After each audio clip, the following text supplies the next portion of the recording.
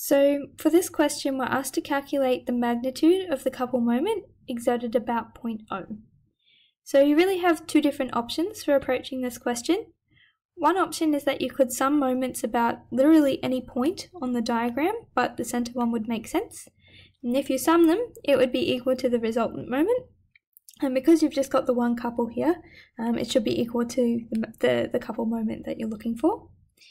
The other option that you have is to apply the equation for a couple, which is that the moment is equal to the force multiplied by d, which is the separation distance between those two forces.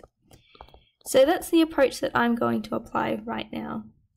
So the force is pretty easy. We can see that it's equal to 300 newtons here.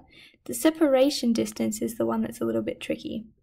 So if we just used it as the 300 newtons straight away, the separation distance we're looking for is like the shortest line you can draw between these two.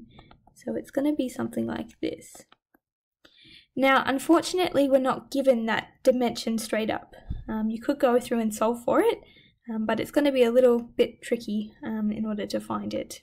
But nonetheless, it is possible.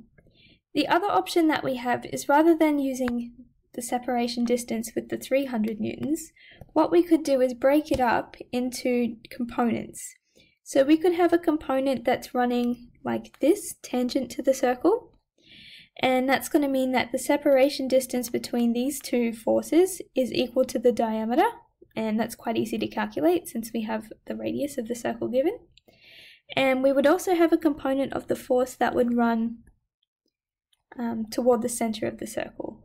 Okay, so it's just resolving this one into the two different parts. And what we would find is that these two forces here that point directly toward each other, their separation distance is going to be 0. So they're not really not going to contribute to the couple moment. So that's the approach that I'm going to take. Let's go ahead and substitute into this equation. So the force that we need is the force along this direction, and we should be able to get that from the 25-degree thing. So if we draw ourselves a triangle, we want this length. So it's going to be 300 cos 25 to get the force along here. And then we need to multiply it by the distance between these two forces, which is going to be the diameter of the circle. So if the radius is 160 millimeters, the diameter is twice that. So that would be 320 millimeters. The other thing that you would normally think about is the direction that your couple moment is creating. And you can see that these two forces here together are going to try and rotate this thing in the clockwise direction. So that means technically it should go in as a negative. So when we solve this in a calculator, it comes out to about negative 87005.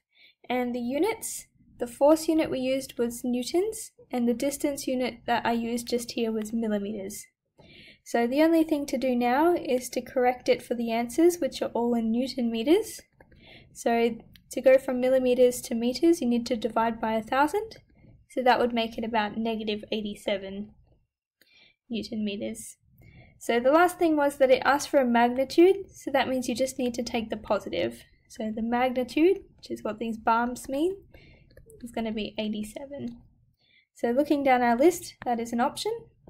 So that's going to be the answer to the question.